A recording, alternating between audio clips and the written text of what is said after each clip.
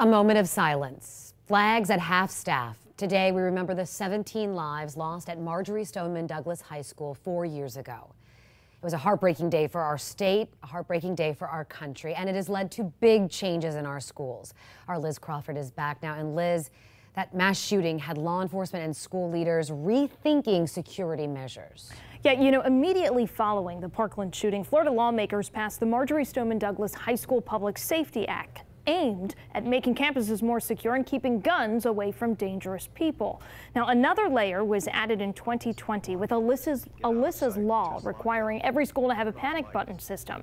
It allows staff to silently alert law enforcement if there's any emergency. The law was named after one of the students killed in the shooting. Now, people in Florida also have access to a tool known as Fortify Florida. It's best known as an app. It launched in 2018, and it allows anyone to anonymously report any possible danger at a Florida school. Now, as we remember the lives lost, we're also following the sentencing trial of confessed killer Nicholas Cruz. Coming up at 6 o'clock, we're looking at the likelihood Cruz gets the death penalty.